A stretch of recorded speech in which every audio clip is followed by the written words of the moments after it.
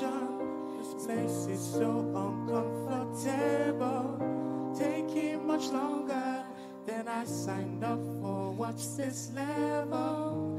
Just when it seemed there was nothing more for me, God says it's the King of Glory. But what if God's plan for divine intervention is this tension?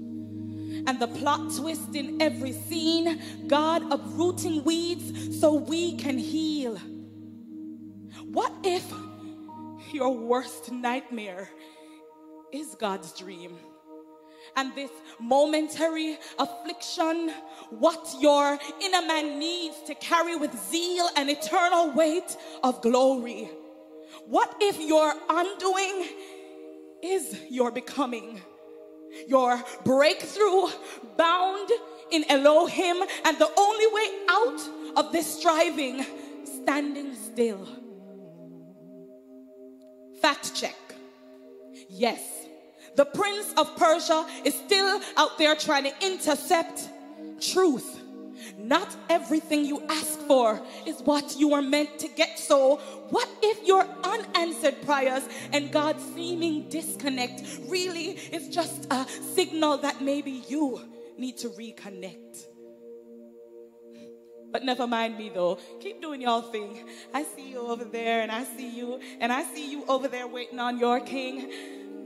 But the thing is, the King of Kings is waiting on you too.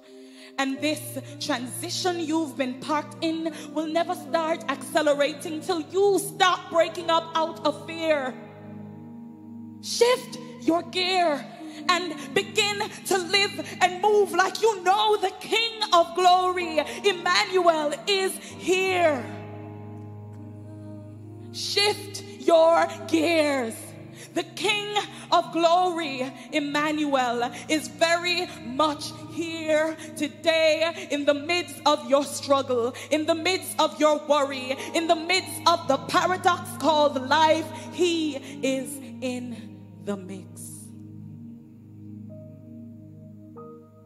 So, regardless of what you are going through, submit to what the King of Kings wants to do. Because when he is through, you will shine radiant like the sun. You will show forth his glory when in you his will is done. You see, when the King of Glory comes, all your mundane becomes undone. When he fills you with his son, your past will be erased. You will look like his face, radiating like the one who from the dead was raised. Will you embrace the grace to face with faith this unfamiliar place? Remember that discomfort often precedes groaning. So as creation bears witness to your sonship unfolding, also bear in mind that sometimes what feels like crushing really is crowning. It is written that godliness with contentment is great gain. So rest assured, there is wholeness on the back end of pain. There is a bountiful harvest at the end of rain, and muscles for your lifting at the end of this strain. So what? So what if they all said no and no one answered your on the door? So what if God says, my daughter, my son, just wait a little more, when according to your biological clock it's already kind of late? Would you be able to trust God and hope against all odds to replicate Abraham's fate? What would you do if I told you that God wants you to cast your net again? Shoot your shot, buy that stock, apply for that position, submit your application. Would you release the net or sit paralyzed in regret? Yes, God does not suffer from forgetfulness. So yes, he remembers and was fully in control that time you lost on the investment, got overlooked for the promotion, even those times you were denied the loan, put out the home, and left in the friend zone. So just do it. Just do it. Cast your net again, believing that your latter will be greater than your former. Just do it. Cast your net again, but this time with some faith in your amens. Believe in God's word. Your latter will be greater than your former. After all, did not David slay Goliath without Saul's armor? And did not coward Gideon overtake an army? And did not a barren and aging woman give birth to a bouncing baby? Is there anything hard for God?